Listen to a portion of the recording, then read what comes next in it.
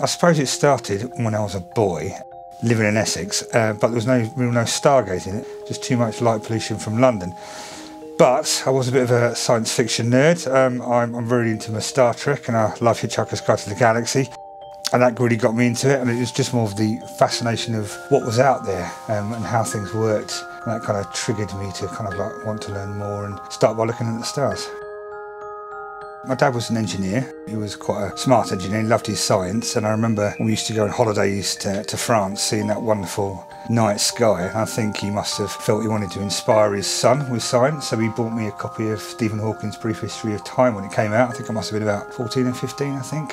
It really just kind of engaged me, it really got me thinking what was out there, and I wanted to know more really. But it's after reading Stephen Hawking that he kind of actually described what black holes were, how they formed. They just grabbed my attention really, just how they worked. I mean, the silly laws of physics that work around it, the silly situations that you can find yourself in, like spaghettification and redshifting and time travel and wormholes. And so that's why I started looking at stars and then studying how they actually worked. So I went on to study physics at Surrey University because I really enjoyed all the stuff on black holes. But I actually wanted to do a course on environmental protection. They had to cancel it and I had to do straight physics, but the other person who did it was a girl called Emma, who is now my wife of more than 20 years. I was on a trip to Glastonbury and enjoying the sights and the sounds and the smells, as everybody does, and I remembered my passion for environmental protection. I signed up to be a volunteer for the South Downs National Park when I came back from Glastonbury, and then over the years I've worked my way up from a volunteer to a lead ranger to now the Dark Skies officer. One winter evening, my boss and I were just kind of testing the view of the stars, and we decided to see if we could measure how dark the sky was and see what we could do with it. And when we went out there, we pressed a button, we saw the magic number that was above the minimum requirement. It was at that moment we kind of realised that we could make South Downs National Park into a bit of a stargazer's paradise, but only if we kind of acted to protect it in the right way. The mission to be a Dark Skies is a long, difficult process, and it really starts with being able to prove you've got a dark sky in the first place. So we had to develop a dark sky quality map, and that would involve me going around, driving around in the South Downs for 3 years on cloudless, moonless nights, which you don't get many of in the UK, just taking values of the sky quality. We wanted to join this worldwide family of just amazing landscapes that all kind of share this great dark sky, and they range from anywhere from like the Arches National Park to some lovely big parks here in Colorado to some over in Japan, all over the world. So we felt if we could be part of that family, it would be really giving everybody a really good signal for places where you can really enjoy that connection to nature.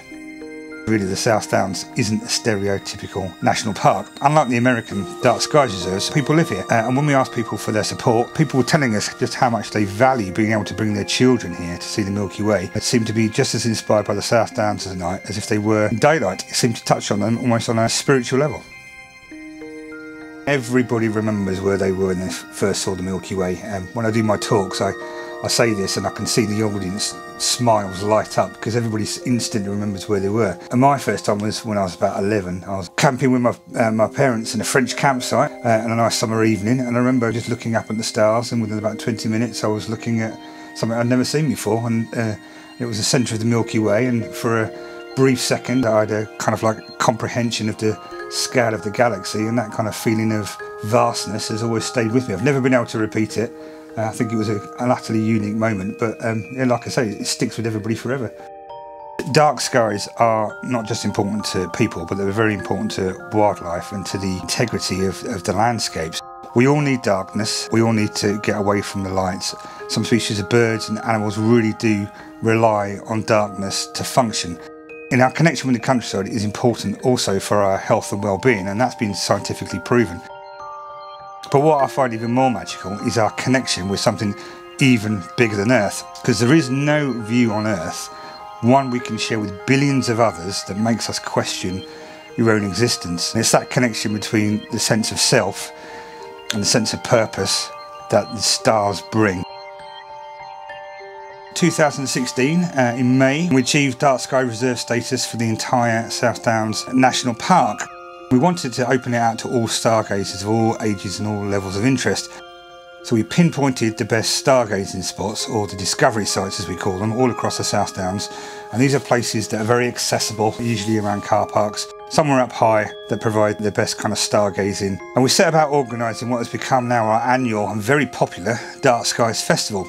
As Dark Sky Rangers, with our telescopes and technology, we get to start people on their journeys. When you're able to show the rings of Saturn or the ice caps of Mars through a telescope and see the look on their faces, it's one of the best feelings you can get, really, because you're really introducing people to something they've never seen before. And just like the Milky Way, they're never going to forget it. So being able to share that experience is fantastic of people of all ages.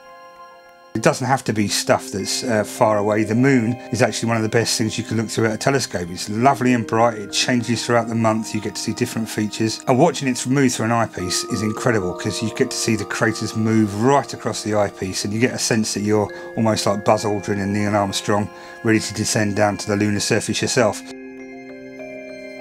And it's always one of those staple wow moments in the Dark Skies stargazing events, particularly for the kids in the schools we work with, because they've never seen the moon this close. So really, I mean, dark skies don't have to start with dark sky objects, they can just start with our nearest orbital neighbour, which is the moon. We've got lots of discovery sites. We have 10 and they do range in quality of light between them. So we have some all the way in the west in Winchester, at the Science Centre, which is a bit bright, but then we've got some really good dark sky sites within the middle. Iping Common, Harting Hill, Bignor Hill, and towards Brighton Way, Devil's Dyke and Ditchling Beacon. They all offer different experiences and different opportunities to kind of do different things, so I would just go and try and visit them all at some point. What makes the South Downs of the Dark Skies Reserve so special that's because it's on our doorsteps. In about 20 minutes or so we can connect with nature and our dark skies in the ways you can't do anywhere else on the south coast. One of my favourite places to look up is St Heberts Church in Charlton. On a clear night, if you stand in the right place, it looks like the Milky Way actually protrudes out the top of the church.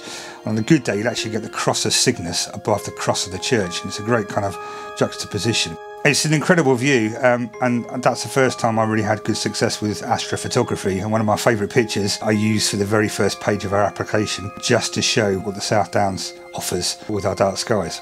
I mean, it's great to take pictures of dark sky objects, but I actually quite like taking pictures of the landscape and the stars above it, and that's the real connection that the South Downs offers.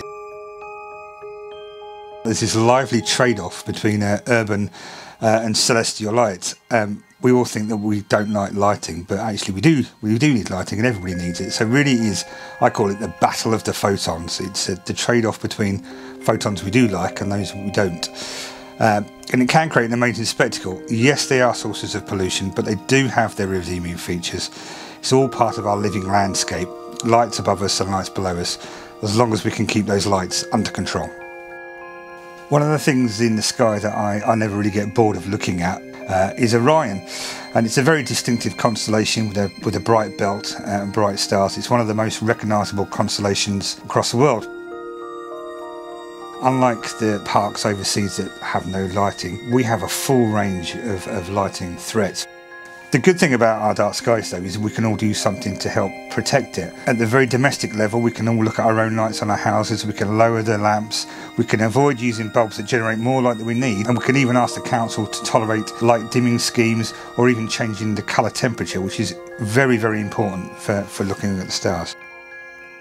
But above all, just get interested.